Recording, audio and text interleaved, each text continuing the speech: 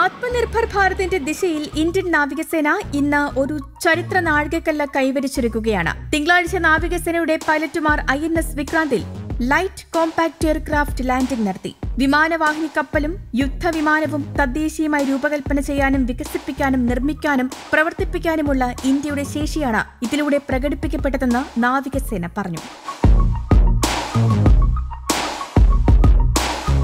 INS വിക്രാന്തിൽ ആദ്യമായി പറന്നിറങ്ങിയിരിക്കുന്നു തേജസും MiG-29Kയും. ഇത് ചരിത്രമാണ്. ഇന്ത്യൻ നിർമ്മിത ലൈറ്റ് കോമ്പാക്ട് എയർക്രാഫ്റ്റാണ് തേജസ്. റഷ്യൻ നിർമ്മിത യുദ്ധവിമാനമാണ് MiG-29K. കപ്പലിൽ യുദ്ധവിമാനങ്ങൾ ഇറക്കിയുള്ള പരീക്ഷണത്തിന്റെ ഭാഗമായാണ് രണ്ടു വിമാനങ്ങളും ഇറക്കിയത്. INS വിക്രാന്തിൽ ആദ്യമായി ഇന്ത്യൻ പൈലറ്റുമാർ യുദ്ധവിമാനങ്ങൾ ഇറക്കുമ്പോൾ ഇന്ത്യൻ നാവികസേന ആത്മനിർഭർ ഭാരതിന്റെ പുതിയൊരു നാഴികക്കല്ല് പിന്നിടുകയാണെന്ന് നാവികസേനയുടെ പ്രസ്താവനയിൽ പറഞ്ഞു. തദ്ദേശീയമായി നിർമ്മിക്കപ്പെട്ട ഏറ്റവും വലിയ കപ്പലായ INS വിക്രാന്ത് 2022 സെപ്റ്റംബറിലാണ് കമ്മീഷൻ ചെയ്തത്.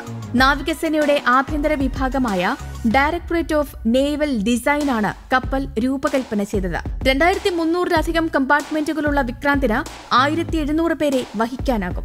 262 മീറ്റർ നീളവും 62 മീറ്റർ വിസ്താരവും വിക്രാന്തിനുണ്ട്. 2 ഫുട്ബോൾ മൈതാനങ്ങളുടെ വലിപ്പമുള്ള വിക്രാന്തിന് 20 യുദ്ധവിമാനങ്ങളും 10 ഹെലികോപ്റ്ററുകളും അടക്കം 30ഓളം വിമാനങ്ങളെ വഹിക്കാൻ ശേഷിയുണ്ട്. 28 നോട്ടിക്കൽ മൈൽ വേഗതയിൽ വിക്രാന്തിന് സഞ്ചരിക്കാനാകും. 18 നോട്ടിക്കൽ മൈൽ വേഗതയിൽ 7500 മൈൽ ദൂരം സഞ്ചരിക്കാനുമാകും. 2009-ലാണ് INS വിക്രാന്ത് എന്ന വിമാനവാഹിനി കപ്പലിന്റെ നിർമ്മാണം ആരംഭിച്ചത്. കഴിഞ്ഞ വർഷം സെപ്റ്റംബറിൽ പ്രധാനമന്ത്രി നരേന്ദ്രമോദി ഇത് സേവനത്തിൽ ഉൾപ്പെടുത്തുകയായിരുന്നു. This is a very historic and a landmark achievement, and it is in line with the Atmanirbharta vision of the Government of India, as also propagated by the vision of the Honorable Prime Minister. After commissioning of the indigenous aircraft carrier by the Honorable Prime Minister, extensive trials for achieving combat readiness and airworthiness of the carrier have been progressed.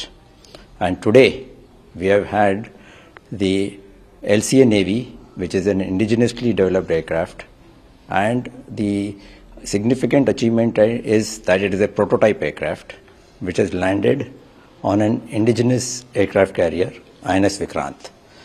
This is an important achievement from the point of view that now we are indigenously designing, developing and operating aircraft carrier with an indigenous aircraft. News Desk, KeralaKaumudi.